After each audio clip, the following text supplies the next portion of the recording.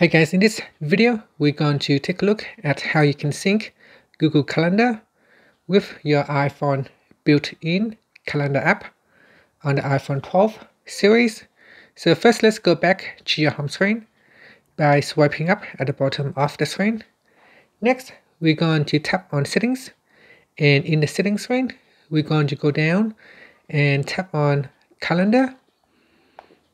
So in Calendar, you want to tap on Accounts, and in here you can see I have already added in Gmail. So if you haven't got Gmail added, then tap on Add Account and then choose Google and tap on Continued.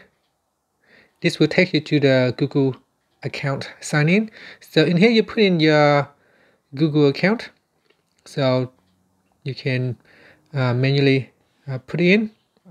So for example, this one right here. So I'm just gonna manually put in the account name. So for example, you can put in ID Jungles and tap on Next, and after that put in the account password and sign to your Gmail account or your Google account. Now because I have already added, so I will not add in another account. Instead, I will use this Gmail account instead that I have. Now you tap on that, and you want to make sure that calendars is switched on for syncing. So once you have added the account, we can tap on the back button at the top here to go back to the settings, or you swipe up.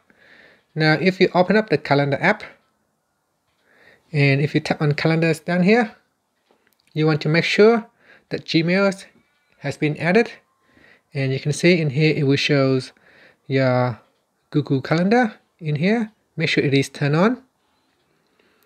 Okay, so we can test it out. So here I have downloaded Google Calendar app. So whether you are on a computer, on a Windows computer, PC, or another mobile device, if you were to add a new event in your Google Calendar, it should automatically sync on your iPhone built-in calendar app. So let's say if I want to add in a new event, so new event, and I say test today. Okay, so I'm going to choose at 5 p.m. today, and I will tap on saved.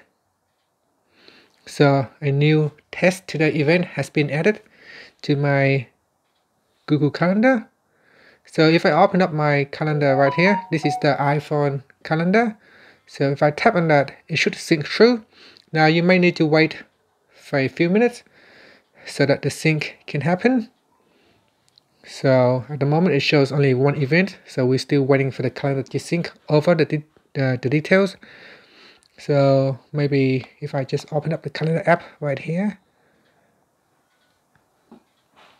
so still not showing, and sometimes you may need to wait for a few minutes before the sync will happen. Okay, so I have to wait for some minutes before it starts to sync over to the iPhone calendar. So in here, if I go back, you can see today, the test today event has been synced over to the iPhone calendar. And this is the Google Calendar right here. So if I go into the iPhone calendar, and if I open up this event, and if I delete it, then it should also delete on the Google Calendar as well. So you can see that event now has been removed. And if I create a new event by milk at 5 p.m. and tap on saved, you can see this will get added. And if I go back in here, now you can see it doesn't actually sync the event right away. You might need to wait for maybe 5 to 10 minutes. So I don't know, for some reason the iPhone calendar very slow at fetching the data. However, when you delete it, then the Google Calendar will get reflect straight away. So you can see as soon as I delete in here on the Google Calendar, that gets reflected straight away. But on the iPhone, it does not sync through. So now it comes over, you can see now we've got the bike meal. So there is a little bit of a delay with the iPhone fetch, the calendar fetching the data over, but sooner or later it will come over. And that's it. So that's how you can set up Google Calendar to sync with your iPhone calendar. And that's it. Thank you for watching this video. Please subscribe to my channel for more videos.